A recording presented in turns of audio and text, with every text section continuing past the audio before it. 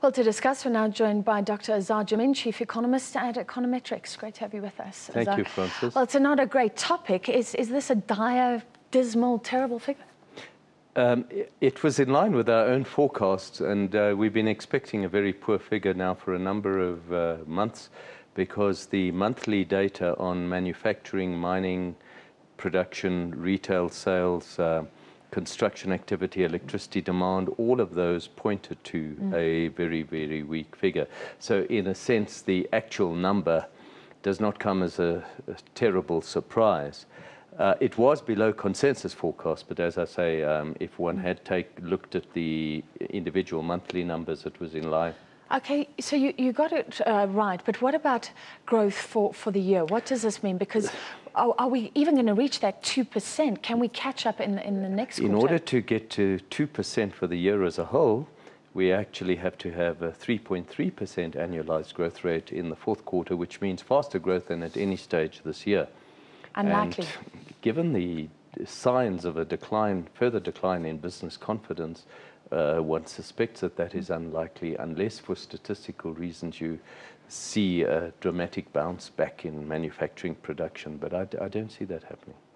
Let's just put this in context, because the government wants growth of 6% to create jobs. So we're growing much slower than many African nations.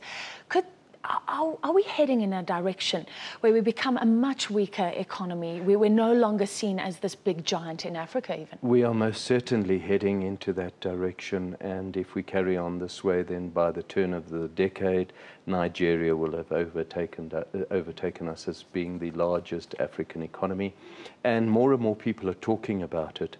So there's no question that South Africa is losing ground. I've done some analysis to show that even though we may have done reasonably well, as Goldman Sachs says, from 1994 to the present, if you look at the last 5 years, since around 2007, 2008, South Africa has been progressively underperforming its peers.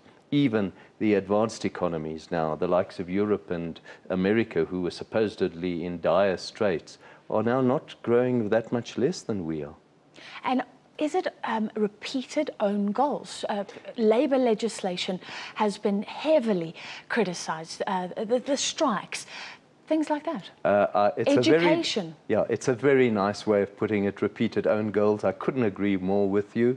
Education, I wouldn't necessarily put all the fault on labour legislation, but rather on the relations between the employers and the workers, the lack of attention to small business activity, the inability to implement infrastructural investment projects, so many of which were supposed to lift us out of economic growth, and more generally, a lack of trust between the private sector and the public sector, and a perception being created increasingly that the private sector, the corporate sector, is the enemy rather than the driver of employment creation. So I'm afraid we are going downhill.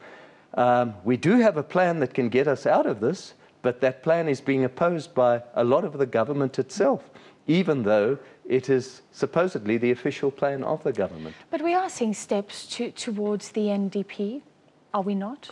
We've seen one or two, but they've been token, and we still have to see whether they will be implemented or not in the face of severe opposition from within the alliance to those steps, such as the employment tax incentive. So rhetoric right now, in your opinion? At the moment, it's rhetoric, and a hype is tried. You know, we seem to be swinging from one side to the other. On the one hand, trying to say, you know, think like the Goldman Sachs report, actually it's not that bad, we really have made some progress. And on the other side, you're having these own goals being all the time. Well, you know that if you score sufficient own goals, you will lose the match, not win it. How far off are we from our potential growth? Because there are always constraints, and we're part of this globalized world. So there's always constraints, but how far are we off what we could achieve? Unfortunately, that's a good question. The fact is that our potential growth rate is in the process of declining all the time, because we are not making any progress towards improving the education system, improving the tensions within the labour market, trying to get small business activity going. Because of all that, our potential growth rate is falling.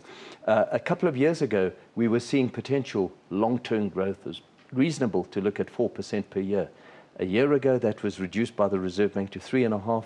I believe that we are now looking at no more than 2.5%, if at all.